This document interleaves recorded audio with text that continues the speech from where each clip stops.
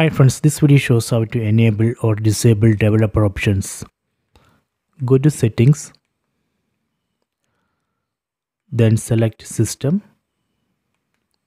go to about, then go down and select Android TV OS build. So here we need to press OK button on the remote 7 times. 1, 2, 3, 4, 5, 6, 7. You are now a developer. Then go back, then go down. Under system, here we can see the developer options. Select it. So these are the developer options. From this list we can select one developer option, then we can enable or disable it. So let me enable USB debugging. Select it, then select OK. So now I have enabled USB debugging mode.